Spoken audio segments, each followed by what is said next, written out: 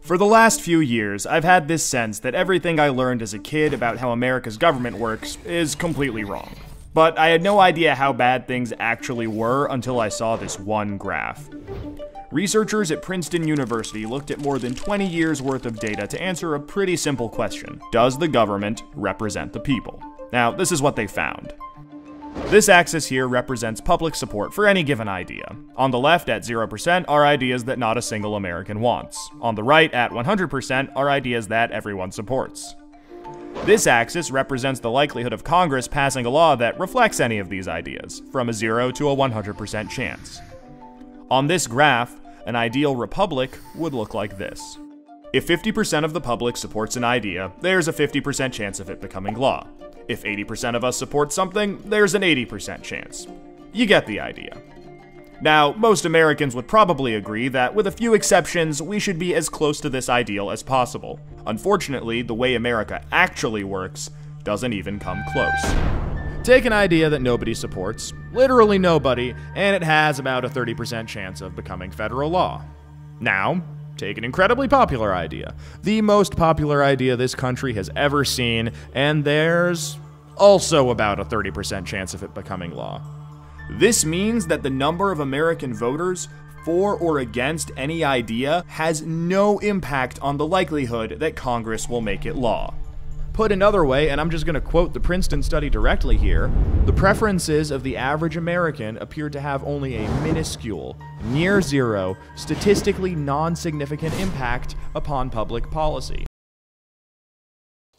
So if that isn't a wake-up call to most people, I don't know what it is. And thank you for the introduction. My name's Dan Johnson. I started, as you mentioned, People Against the NDAA back in Ohio, and down here in Florida, it's much warmer this time of year. So how you guys all doing this morning? No, this is libertarians. How you guys all doing this morning? Much better. Okay. So I wanted to show you that video because it prefaces really my talk, what it's about, which is politics, what they don't want you to know. And if you go a little bit back to my introduction to politics, I'm 18 years old. I'm sitting in front of my computer, freshman year in fall of 2011. I'm sitting in front of my computer. I come across a video. And it says 61 senators betrayed you today. And I remember thinking, 61 senators betrayed me today? How is that even possible? And I watched the video, and it's about the National Defense Authorization Act, indefinite detention. Who's familiar with that? Okay. That was my wake-up call.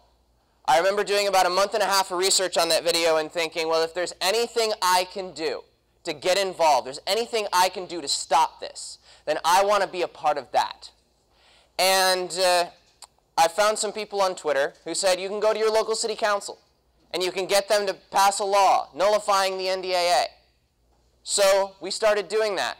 We built a coalition of Democrats, Republicans, and Libertarians, the Young Republican Club, Occupy Bowling Green, and the Young Americans for Liberty, all showed up with us at City Council. There was about 35 of us. We packed the room. There was standing room only. All these students, a couple of a little bit older people supported us as well. And we had an online petition, 500 signatures. We present this all in front of the council, and we say, all we want you to do is protect our rights. All we want you to do is uphold your oath to the Constitution. That's it. All we're asking you to do is sign this document saying, of course it would never happen here. We'll never allow the military to detain someone without charge or trial in this city. And I thought that my politicians were there to represent me. Oops. And I stand in front of City Council, we give rousing speeches, and we talk to them about it. And I don't hear back for a little bit. But then I get copied on an email from the mayor to the chair of City Council. And it says, and I'll quote it the best I can right now, these students should have taken Government 160. They don't know the inner workings of our national government, and it's up to us in some respects to educate them on how they might best and most appropriately redirect their voices. Don't talk to us. We're not part of the solution. We're a politician. What do you think? And I remember going home that night, absolutely devastated. And I know that it is that at point most people quit. They get involved, they get shot down, they back away. And I remember thinking, I have two options here. I can either go back to school, get into politics once I graduate, get my degree, work my way up the chain, city council, state representative, work my way up, or I can prove this guy wrong. And my parents raised me stubborn. So I decided to prove my mayor wrong. Long story short, within about a year, we had 75 chapters across the country. We called it People Against the NDAA. By the end of the year, we decided we wanted to launch an operation like no nonprofit, no group had ever seen, Operation Homeland Liberty. We were going to beat the NDAA in all 50 states by the end of the year. Their governors were going to sign into law our bills. Now, we ended up introducing or pushing, helping other groups introduce, such as the 10th Amendment Center, legislation in 23 states across the country. Not a single bill worth anything got signed into law. And in September, I go to a conference called Libertopia. Has anybody ever been there? You can admit it. Most crowds, there'll be no one. But I go to this conference, and I run into a guy by the name of Ernest Hancock. Does anybody know who that is? A couple of you. Okay. And I'm telling him all this, and I'm telling him the frustration we had, because I would be sitting in class, and I would run out to go take a call from a state representative. And I would get up at 7 o'clock in the morning, and I would stay up till 3 o'clock in the morning just so I could email a state representative and talk to them about the NDAA. And my grades started dropping because I was dedicating so much time to this. And to be there at the end of the year in September, at the end of the legislative season, and to have nothing signed into law that was worth anything. I was expressing these frustrations to him. And he listens for a while. And he kind of stands there and he looks at me. And he goes, so let me get this straight. You're building a big collective, and collectively you're going to defeat collectivism. I remember thinking, ooh, I need some aloe vera for that burn. But he was right. And between that and another revelation that I'll talk about a little bit later, we shifted tactics with PANDA entirely. For that first year and a half, we had nothing. In the next 6 months, we had 11 pieces of legislation signed into law. From there, I started an activist training center. Since then, we've helped dozens of people across the country fight their local government and win. From Alaska all the way down to Florida. And now I'm head of the Tax Revolution Institute. And that goal of the Tax Revolution Institute is simple. That no one should fear the IRS if they've done nothing wrong. Can we start there? So what I'm here to talk to you guys about is the paradigm shifts that we had, that we went from a big activist group to a successful activist group. That we went from a struggling group of people fighting for liberty to people who politicians shrivel in their chairs when we walk in the room. And that's what I want you guys to be in every area of your activism for liberty. So the three paradigm shifts, you're taking notes, these are the three paradigm shifts you need. The three paradigm shifts are this. Number one, from access to power. Number two, from English to pressure. And number three, from understanding to fear. And then we'll talk about how to win. I want you to remember one word. If you're taking notes, this is the word you should scribble on your wall. Reputation. This is the only word that matters in politics. This is the number one key between people who win and people who lose. People who win understand this is important. People who lose don't understand that. Reputation. So why paradigm shifts? Why am I not just saying, oh, start this website and use these tools and, oh, if you just get like 10 people together, your activism would be much better? Because we are in a war of ideas. In this room, everybody knows, I think, that Ron Paul did not get a single piece of legislation he introduced signed into law. People know that, right? Yet, you don't hear people talk about the Dick Arney revolution. You don't hear people talk about the Jim DeMint revolution. You don't hear people talk about the revolution of politicians who did get their legislation signed into law. And people around the country are not inspired by politicians who got their legislation signed into law. The key is we are in a war of ideas, and if we are going to win that war, we have to start with paradigm shifts. We have to start with understanding how politicians think in order to win that war. So, what doesn't work? Here's a few examples of what usually doesn't work. Protesting in the streets. Now, if nobody knows about your issue, if it's about coral at the bottom of a local lake, you might be able to raise awareness with the protests. But how many of you guys have seen the massive Occupy protests in New York City? What did they accomplish? Jail.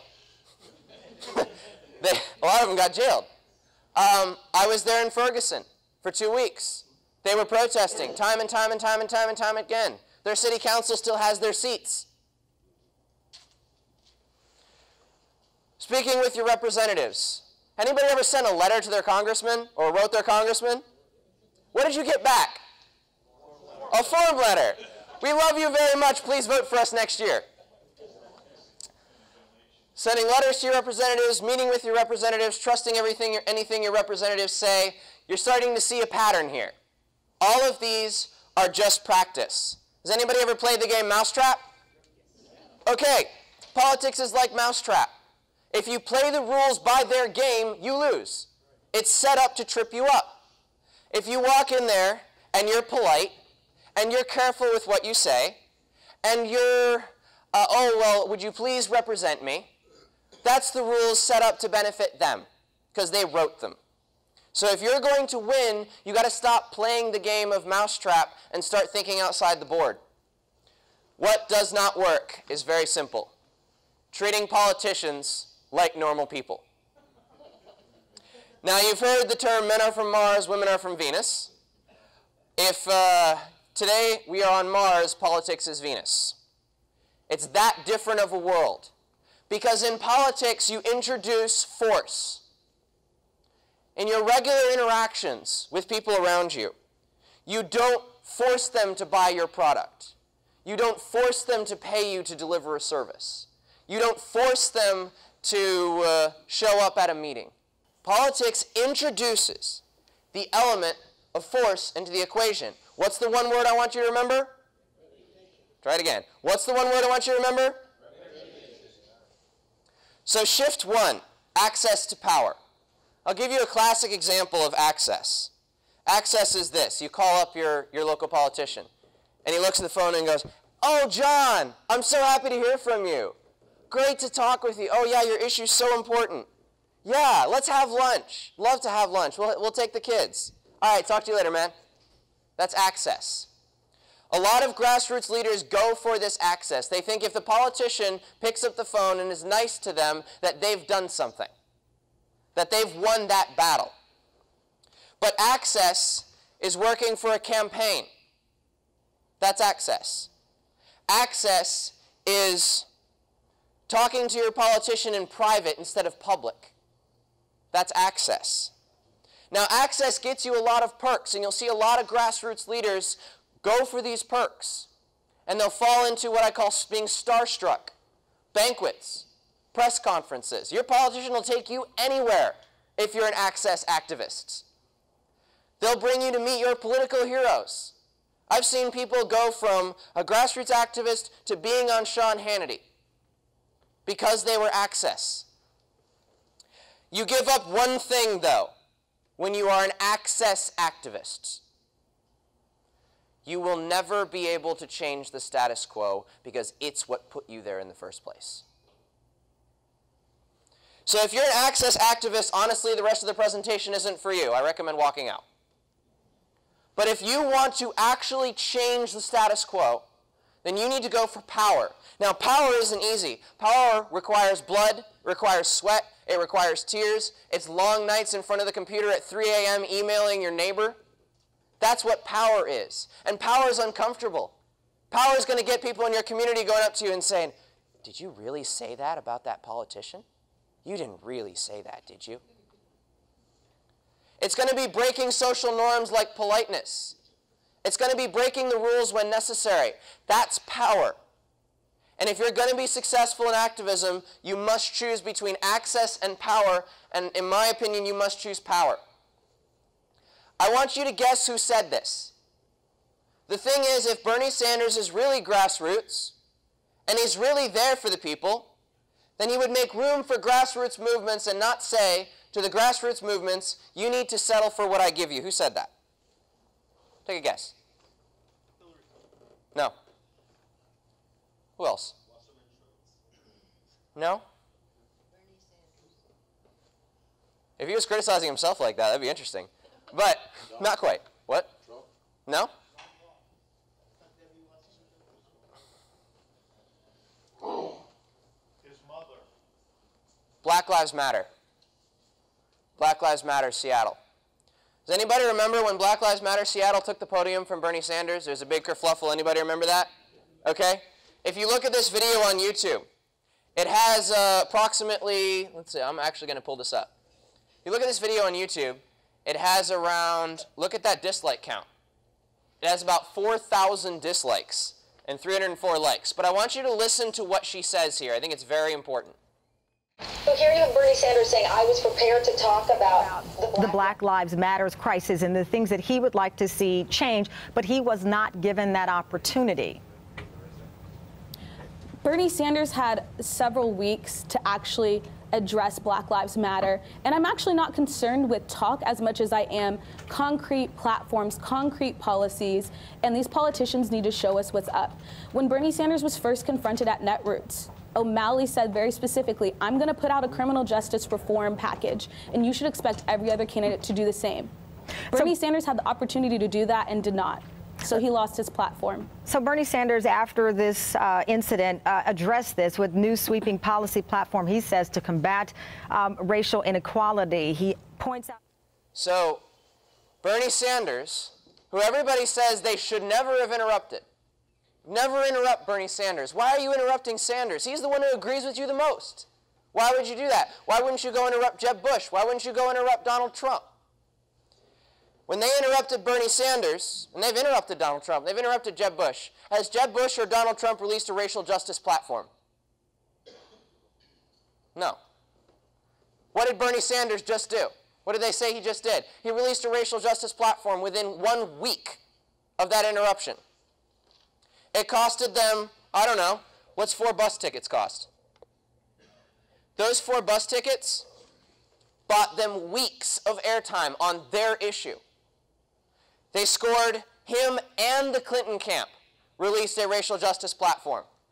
They got him to talk about racial justice in front of 28,000 people. 4 activists, 4 bus tickets, 2 weeks of airtime. Why did it work? Now, BLM Seattle was roundly criticized by everyone. Oh, you're going after your guy.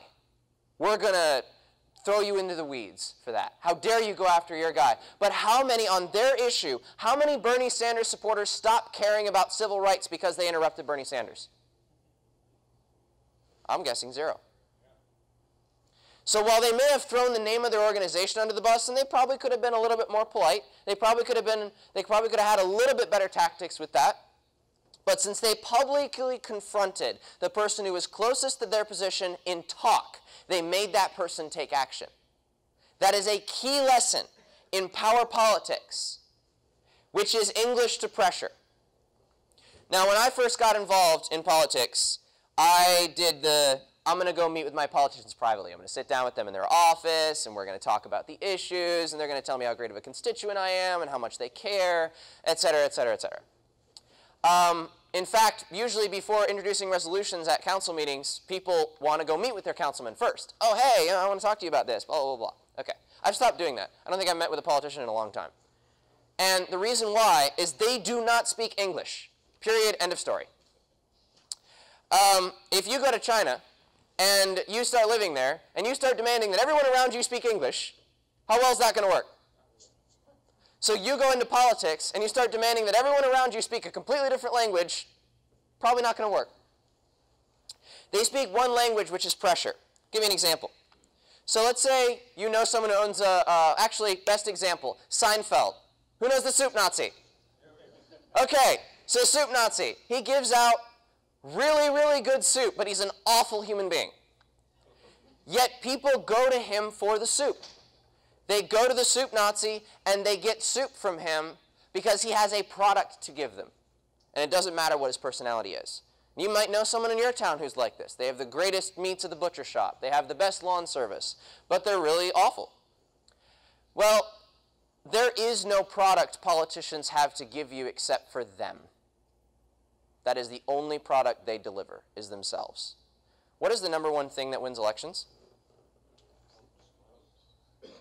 That gets the votes. What's the number one thing that gets the votes?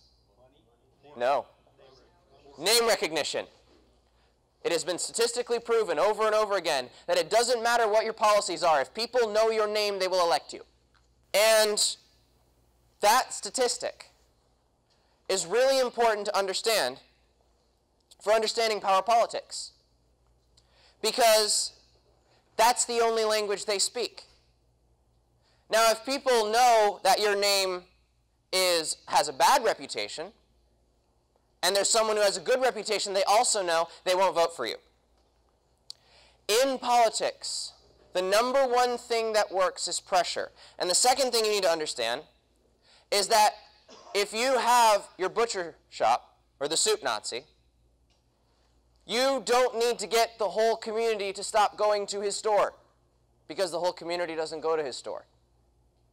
You only need to get the people who actually show up to walk away. And in fact, you yourself can walk away from the soup Nazi's restaurant, and you can immediately punish him for bad service, just with that one walk away.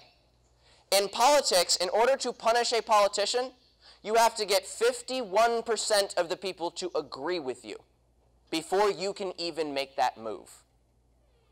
That's the only thing that'll remove them from their job.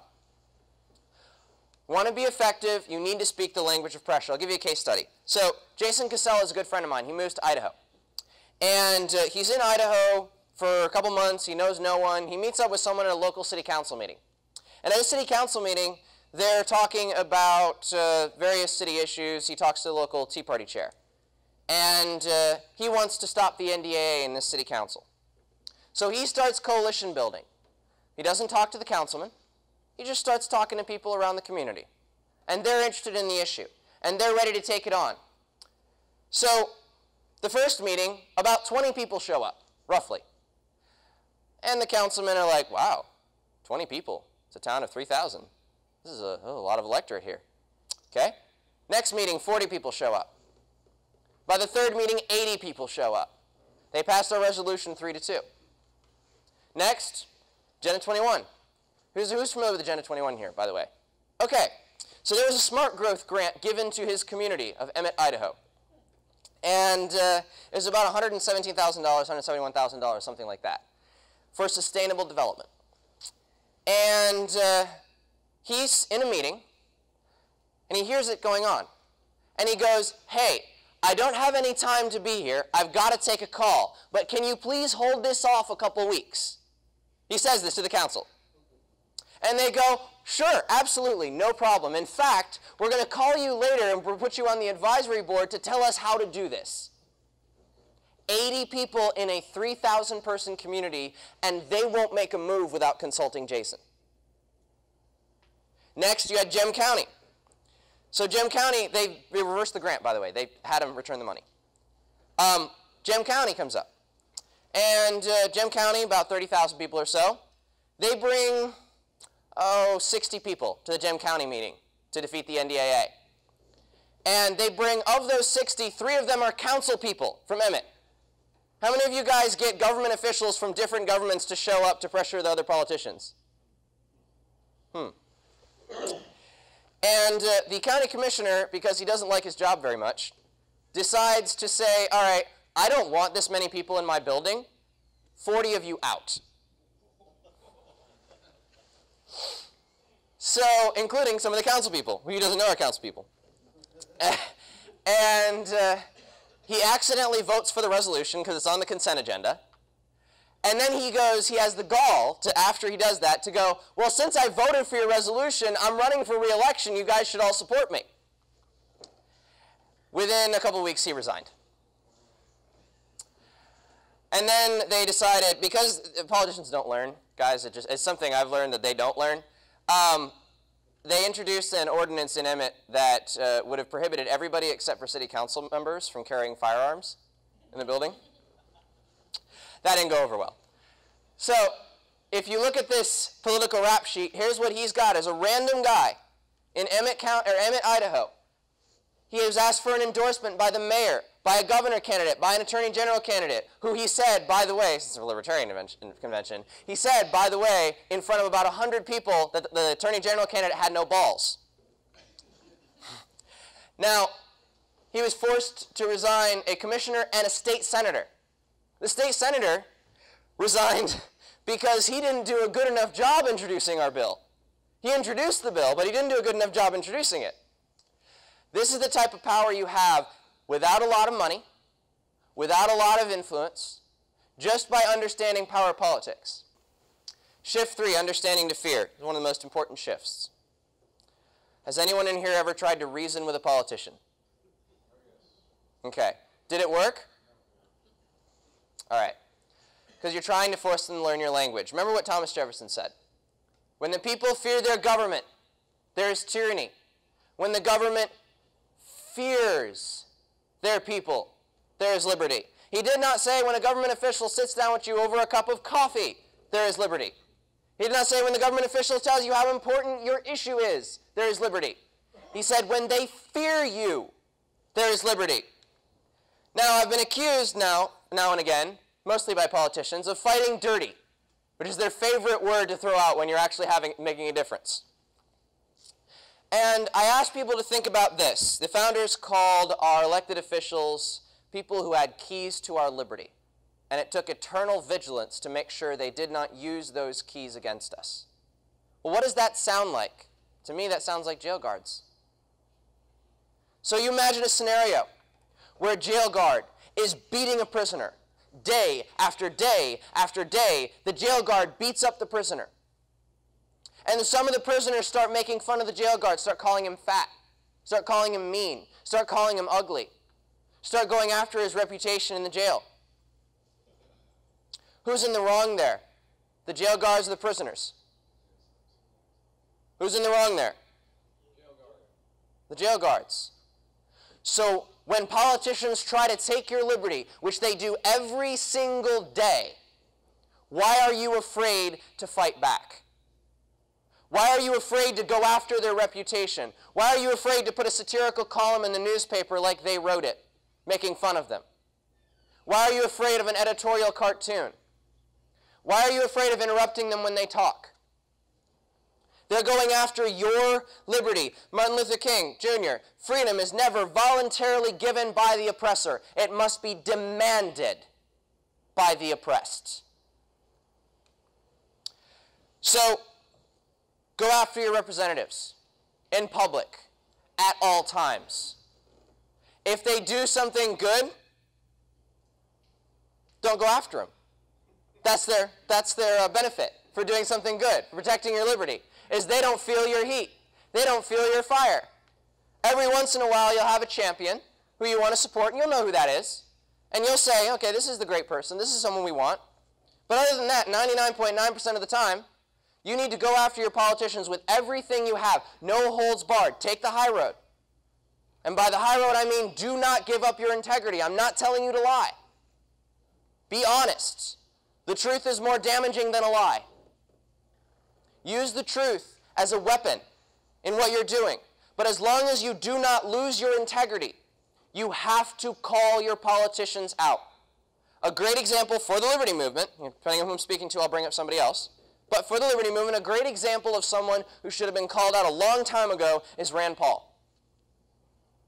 Like him or hate him, you don't give someone who's closest to your side a pass when they screw up on a constitutional issue, when they don't defend your rights, when they don't defend your liberty. You think if you send a letter to John McCain that he's all of a sudden going to start voting for your liberty? But if you keep Rand in the circle, and he knows if he walks out, there's fire, and he knows there's attack dogs there to pressure him from the people, because all the pressure he's getting in Congress is from the establishment. If he doesn't get pressure from people every time he steps over that line, then he'll become one of them, like most of the politicians we send to Congress who even believe they are good people. They become part of the system. You need to call them out. Politeness is a tool used by the powerful to manipulate the powerless. Remember that. What's the one word I want you to remember? Reputation. Now, this doesn't mean violence. I do have to throw this in here. This doesn't mean violence. Number one, aggressive violence is immoral. Non-aggression principle, you guys are very familiar with that. Number two, it's also stupid. Ever heard of a martyr? Okay? Someone who gave up their life for their reputation. Reputation is far more important than life, and it's far easier to take someone out reputationally than with their life. Now, at this point, especially since many of you heard a speech given yesterday about how persecuted someone was by their local government, you may think, oh, well, okay, this is all good to know, but I'll never get enough people to back me. I'll never get enough people involved. Well, here are the statistical numbers, statistical averages of how many people you need to get involved in order to be successful.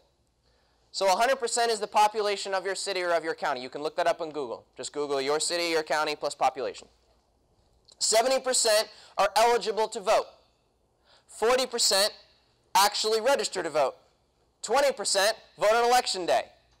7% always vote Democrat. They don't care about those people. 7% always vote Republican. They don't care about those people either. That leaves 6%. Of that 6%, 3% plus 1 is all you need to control every single decision your local government makes. That's all it takes. And you don't even have to have those 3% at a city council meeting. You can have the leader of a group locally that represents 500 people. They show up, that's 500 people in the room. That's all it takes. I've watched it happen over and over and over and over again. And you actually have a document that's been passed around, faculty training, the real nature of politics and politicians, that goes into more detail on that 3% and on what matters with that 3%. So I want to bring us a real scenario in front of you. It's called a resolution and a post-it note. So I'm going to call you person A, you are person B, and you are person C. So person A, I'm the county commissioner. They come into my office, and they want me to pass a resolution. And they lay the resolution down, and they talk about how great it is. They want to stop the ban on jaywalking. They believe people should be able to jaywalk freely wherever they please.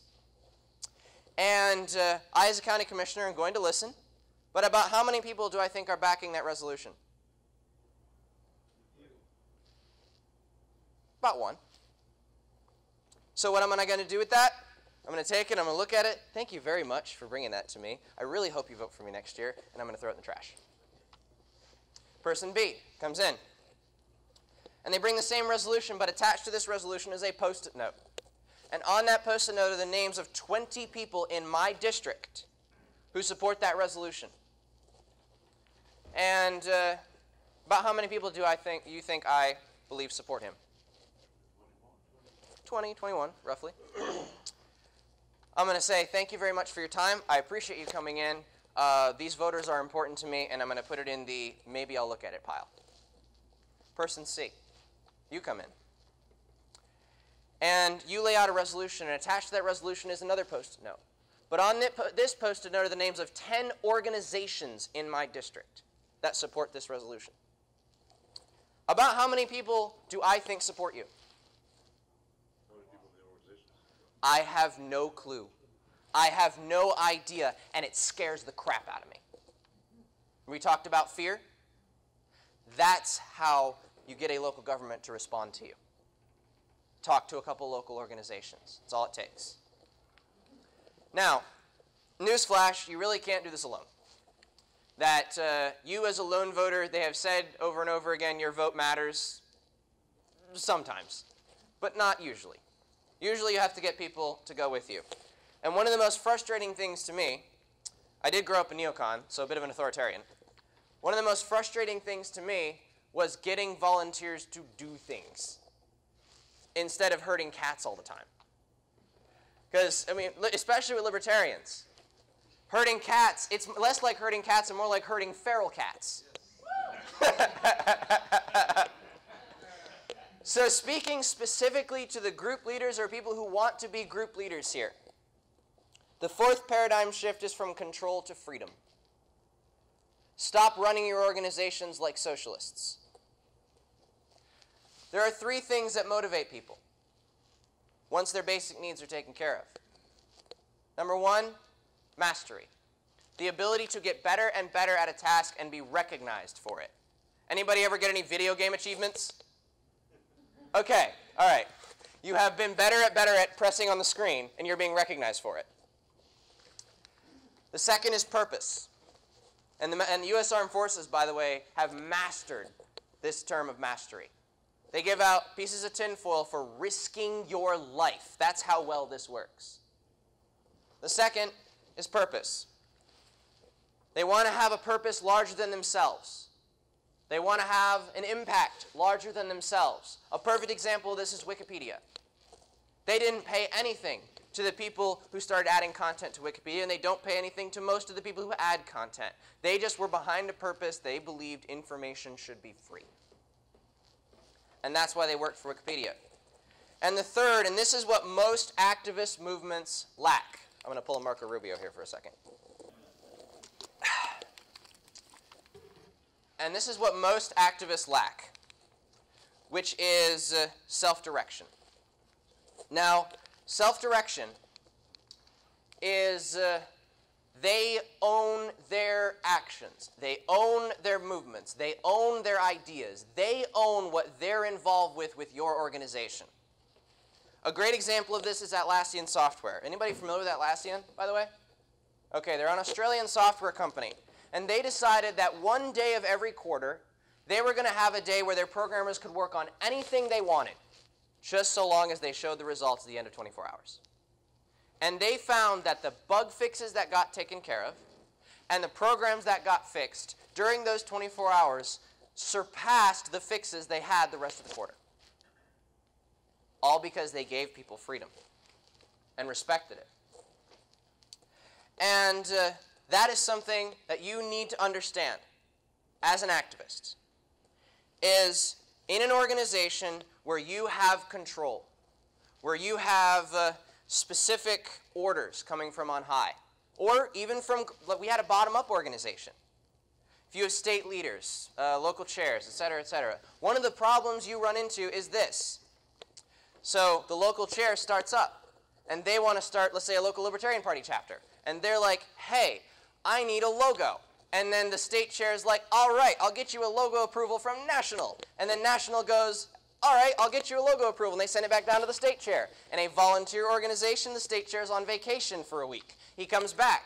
4 weeks later, the person who wanted to start the Libertarian Party affiliate no longer cares.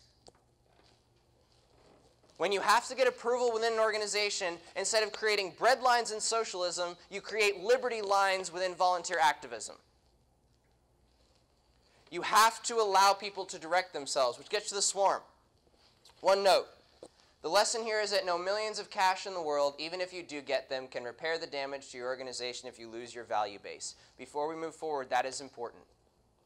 You cannot lose your integrity as an organization. You cannot lose your values as an organization. I have watched dozens of organizations get co-opted by power, get co-opted by recognition, get co-opted by people who walk into the organization. I've watched it over and over and over and over and over again, whether it's parties, whether it's nonprofits. Good people coming in with good intentions change the way their organization is going. You can't lose that. Moving on. 5 rules of the swarm. This is an organizational tactic invented by the guy I just quoted, Rick Falk-Vignay. Anybody familiar with the Pirate Party in here? Okay. You should be. Why? The Swedish Pirate Party is how they started. They're now the worldwide Pirate Party. They became the largest third party in the world in 8 years. They went from nothing. They had a majority in Swedish parliament. And even though they've declined as a party since then, every single one of their platform points on defending the internet made it into every major party in Europe's platform. Started from nothing within 8 years. Here's the 5 rules they had. Number 1, every member of the swarm is a leader. This doesn't mean democracy, which is number 2. Democracy creates losers. So if you all get together, and I've seen a lot of organizations do this, brand new organization, we have a great logo to choose. and I want everybody in the organization to vote on it.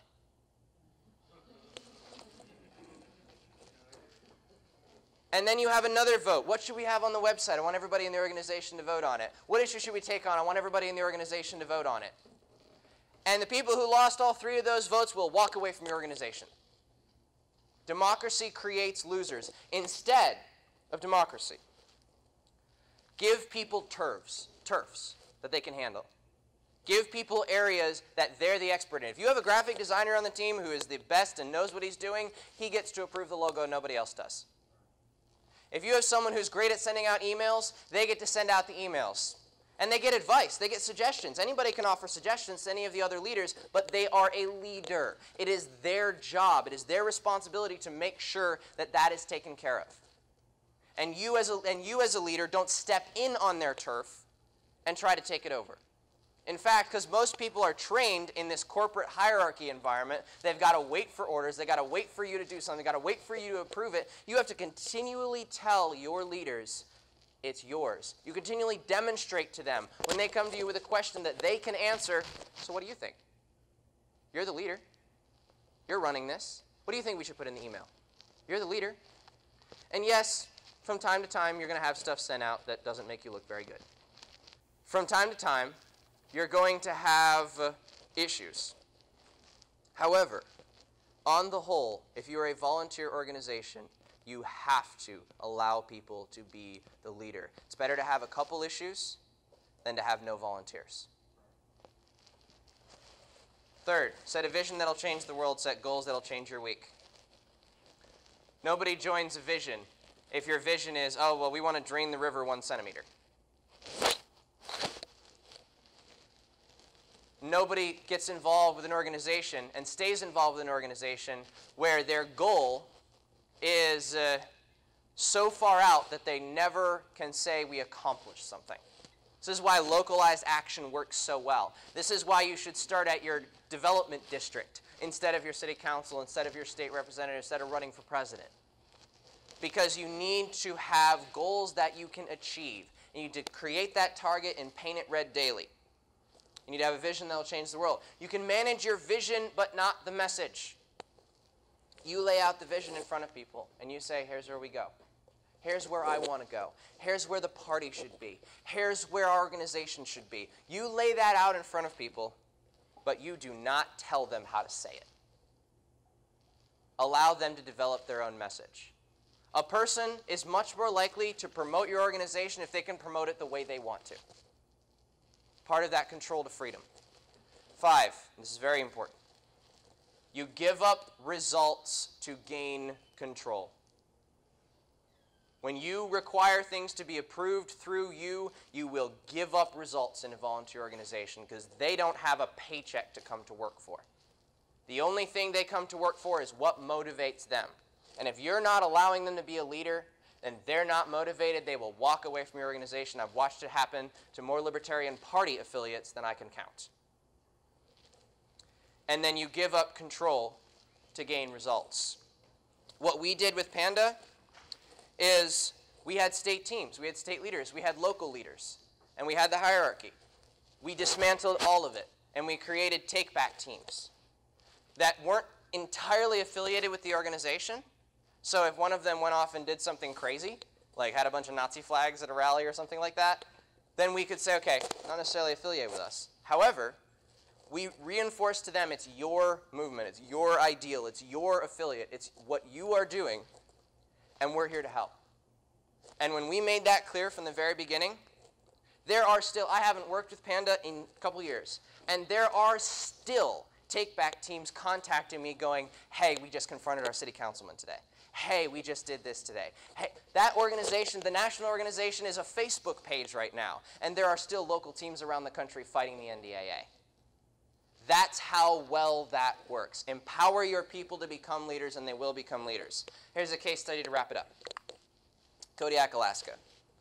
No political activity there since 1997. They kicked fluoride out of the water in 97. And about less than 6 months preparation.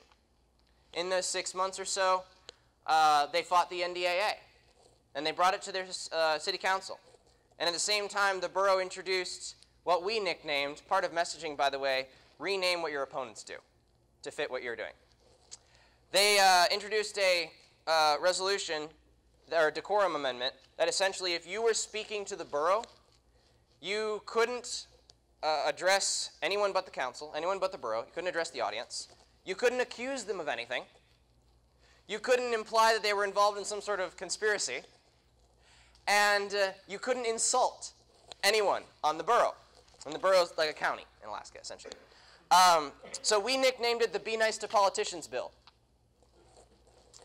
And at the same day, in the same vote, the Be Nice to Politicians Bill came up in the borough on the one side of the island, and the NDAA resolution came up with a vote in the city on the other side of the island. So they had people split. The NDAA resolution failed by one vote, but the Borough Assembly Decorum Amendment went down in flames to the point that 2 Borough Assembly members lost their seats immediately afterward. So they've had a little preparation. We've been teaching them how to do politics for a little while. And then they have this city planner come up from Seattle.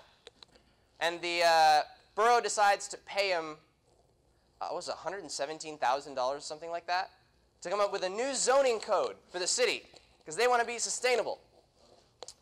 And he comes up with a zoning code straight out of Seattle. Here's some of the things it did. It created a new department with absolute, unquestionable authority over property decisions. There was none in Kodiak before then. And this department just so happened to have one hired position. Guess who got that hired position? The guy who wrote the code. It set severe limits on fencing, fishing equipment, yard maintenance, domestic animals, etc. It's a fishing community. They said you can't have fishing equipment in your yard. Or they'll be fined $200 a day. And it set a 30-day limit, and if you don't pay it, your property would be seized. Now, these are fishermen. They might go out on the water for more than 30 days, not know there's a violation, and come back and not have a house. That's how bad this was. So the first thing we did was we wanted to build up pressure. We started alerting the community. We sent out these postcards, Red Alert Kodiak. Put the language of the bill online, gave them a link to go look at it themselves, put the highlight points.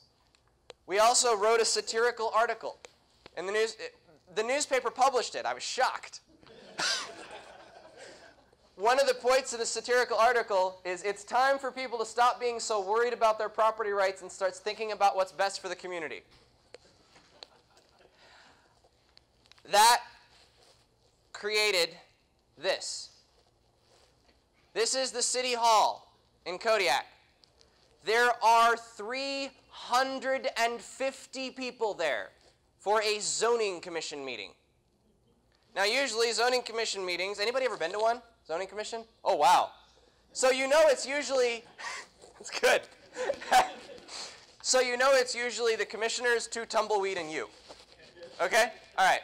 350 people show up. There were 69 speakers. This is the hallway outside of the room. The room doesn't hold all of these people. This is a better picture of the hallway outside the room. This is the community. These aren't political activists. This is the community going, excuse me? What do you think you're doing? I remember there was actually talk of putting politicians in crab cages and just kind of letting them float out in the water. Well, politicians don't learn very quickly. And that wasn't enough for them. Now remember, there's only 3,000 people here. This is 10% of the population. And they don't learn very quickly. And they were asked several times, can we hold this meeting in a bigger room? And they're like, no, we can't hold the meeting in a bigger room. We're not going to allow it. We don't even want you to speak. They recorded 4 hours. They cut off the first hour. They didn't put it online, so nobody could hear that. It was interesting. So people got even more angry and went to the, I don't have a picture of the newspaper. They went to the meeting, which was held in the biggest building on the island because they had no room anywhere else to hold all these people. There were 450 people here, almost 15% of Kodiak's population. And they told the commissioners to go to hell with their code. Some of the words exactly coming out of their mouths. Just before, a previous speaker talked about the dirty tricks local governments will play. Just so you know, just before this, the only newspaper on the island, published a massive front page article that said it's over. They win. It was a total and complete lie. The code was not done, they hadn't killed it, and all the newspaper was trying to do was keep people from showing up. The newspaper printed a retraction about this small the next day. And that's how many people showed up, even with the only newspaper in town telling them to stay home. Well, they won.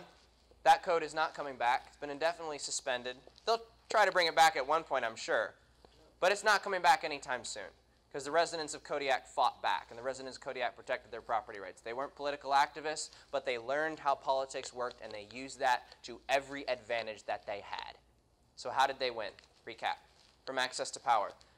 Not a single Kodiak resident met with any member of the borough assembly before that happened. They all just showed up, all at once. They didn't ask, they demanded. Second, when Kodiak residents showed up, they were rolling deep. A lot of people with them. Third, they focused on one thing the politicians cared about, their reputation. In a small community like that, especially, if you aren't liked by everyone around you, you might not even get groceries that week. Here's their political rap sheet. They kicked one state representative out of office, 2 city councilors out of office, 3 borough assembly persons out of office. And one of the key things that happened during that fight was there was a split between people who believed it was Agenda 21 and people who believed it was just the city acting up. And they were getting mad at each other. And they were starting to create some infighting. So what they did was the head of the people who believed it was Agenda 21, the guy I trained, he said, no, we're not having this infighting. We're both working toward the same goal. We'll argue it this way, you argue it that way. You guys don't need to be under my group. I'm not trying to force you to be inside my organization to make this happen. And those 2 groups fought it together. If they hadn't done that, the movement would have imploded. He gave up control for results. So I want you to shift your thinking from access to power, from English to pressure, from understanding to fear, from control to results, and I want you to inspire a swarm. Anybody ever seen the movie V for Vendetta? I didn't even ask you to raise your hand. That works.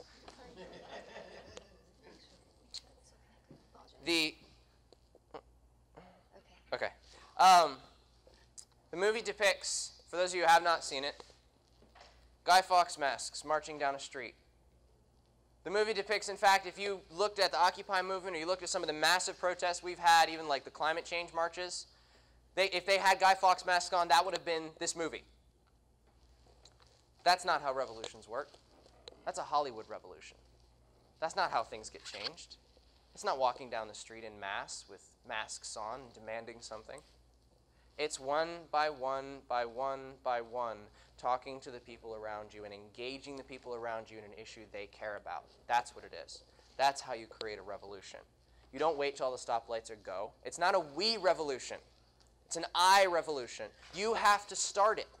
You have to start it with your friends and family. You have to start it with the people around you. You have to start it with people you don't even know and you found in a phone book. That's how you start the revolution. It's a revolution of ideas. It's understanding how politics works and understanding how liberty works and understanding how people can use liberty to better their lives. And that's what I want you to do. Take this information. Teach the people around you how to fight politicians, because the establishment knows this. They've been playing this game for a long time, and I'm tired of seeing liberty activists lose over and over and over again. There's a book by R.J. Rummel called Death by Government. It chronicles the number of people totalitarian and democratic governments have murdered over the past several centuries. Over 272 million people last century were killed by government. People want to know why I do this? Want to know why I go around the country and stand in front of you? People want to know why I dedicate my time to activism when I could be doing something like dancing or getting a date? People want to know that? That's why. Because I'm sick and tired of seeing the biggest murderer in history get more and more and more and more and more and more power. There's not a single corporation And corporations have done some bad things, but there's not a single corporation that has ever killed that many people, even if you combine them. And I implore you to fight for liberty, to fight for freedom, that it's not over, that it is possible to win in politics, it is possible to win in liberty, no matter what your issue is. You don't have to get harassed, you don't have to get attacked. You can build up power and they'll be afraid to go after you. They'll be afraid to have the police knock on your door, because they know if the police knock on your door, you're going to bring 100 people to the next city council meeting and they're going to be out of office within an entire election cycle. That's what you need to know. And that's why I implore you to fight. And that's why I'm glad you're here. And that's why liberty matters to me. And that's why liberty should matter to you. Thank you very much.